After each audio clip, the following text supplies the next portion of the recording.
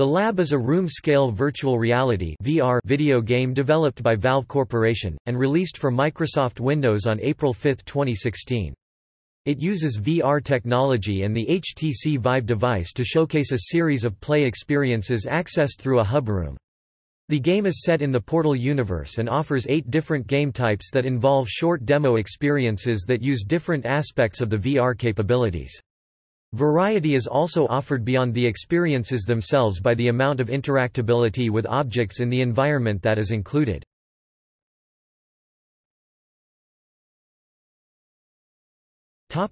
Gameplay. The majority of movement within the game uses full 3D motion via the HTC Vive camera system and 2 handheld motion controllers or an attached Steam controller. In the hub world, the player can explore the space around them within the confines of their physical floor space, while roaming further by using controller buttons to teleport to different parts of the area. This movement capability is also used in several of the minigame experiences. The motion controllers are also required to pick up and handle objects in the game world, including a bow, repair tools, and a bowling ball, along with acting as a physical object in the virtual space for minigames involving dodging projectiles. The player enters each of the respective minigames by picking up the named snowglobe strewn about the hub room and holding it close to their face.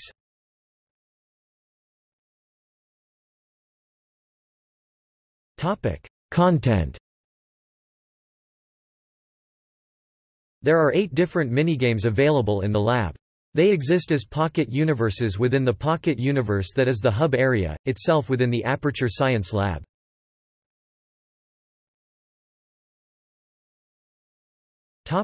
Slingshot. Compared to the Angry Birds series of games, this minigame uses a calibration machine that shoots personality cores at piles of debris and explosives. The goal of the game is to cause as much destruction as possible within the number of fireable cores available. Each core has a different main personality trait, with a variety of voices contributing to the roles.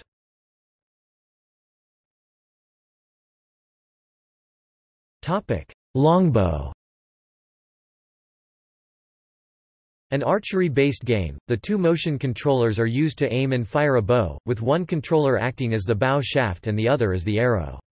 The player is tasked with defending a castle gate against an invading force while standing on top of the castle walls. It has been praised for its precise controls and range of motion, akin to archery outside of the game. The enemy models were represented by black figures represented in Aperture Science ads that had been illustrated in both Portal games.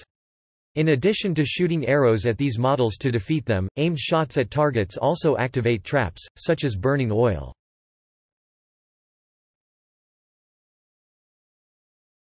iXortex.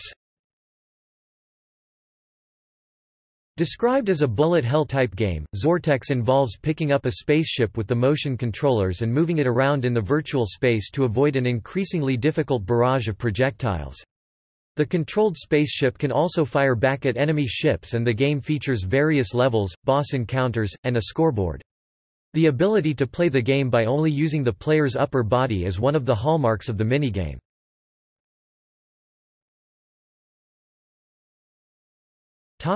Postcards. This minigame is described as a virtual holiday that transports the player to the top of a mountain or an Icelandic wilderness, where they can move around with the teleport system. A robot dog accompanies the player, and fetch can be played with the canine by using a stick. The mountain area was created by putting together a large number of photographs of a mountain range nearby to the Valve Corporation headquarters, Vesper Peak. Additional environments can be reached either by manipulating the plug on the postcard notice board in the lab or by using the drop-down menu presented on the mirror screen on the host PC. These include a Venice town square and a cave listed as Lava Tube. The Lava Tube does not feature the robotic dog or sticks, but instead has a balloon machine capable of inflating different colored balloons that float about the cave.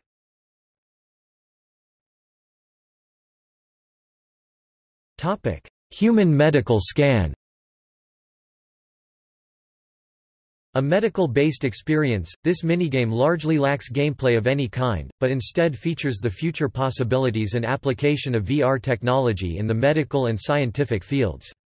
Human medical scan involves a 3D human figure that is made up of a large number of CT scans where the player can peel away layers of the body to look at specific biological features.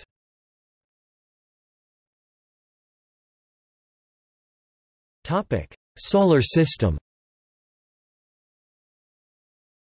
This minigame involves a virtual representation of the solar system where the planets and other objects can be picked up, moved, and thrown.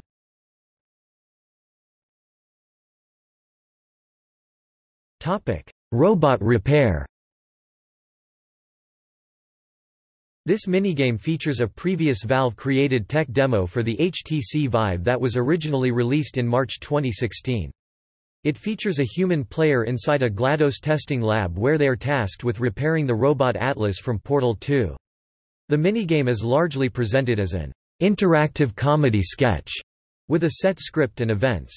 In contrast with the other minigames which were made using the Unity game engine, Robot Repair uses the Source 2 engine.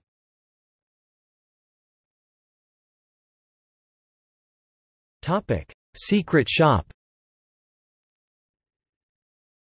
Secret Shop puts the player in the item shop from Valve's multiplayer online battle arena MOBA video game Dota 2, with a large number of objects from the game to interact with and secrets to discover. A number of spells can be set off by the player that will have various effects, including shrinking the player model.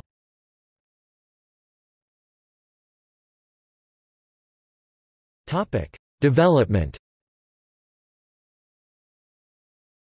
The game was previewed at the 2016 Game Developers Conference, where a demo featured 4 of the eventual 8 games that were to be included in the final version: Slingshot, Longbow, iXortex, and Postcards. In a discussion with journalist Adam Smith, the booth organizer for the demo, Christopher Chin, stated that the concept for the minigames in the lab were based around ideas on how to transfer other genres and game types into the VR world in an innovative way.